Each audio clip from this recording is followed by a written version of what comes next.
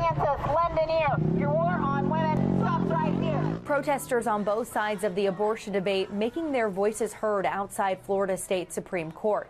On Monday, the justices ruling to uphold one of the nation's strictest abortion laws, giving the green light for the state to ban the procedure after 6 weeks starting next month.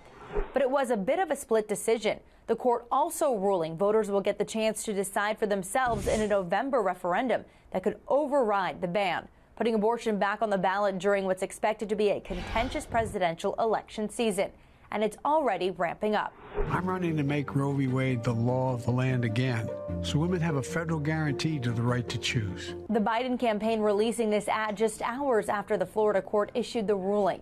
It's called Trust. President Biden claiming Donald Trump would push for a nationwide abortion ban if he's reelected, part of a $30 million spring ad campaign targeting voters in swing states. The president also sending his HHS Secretary Javier Becerra to Florida on Tuesday to highlight the administration's commitment to reproductive health care.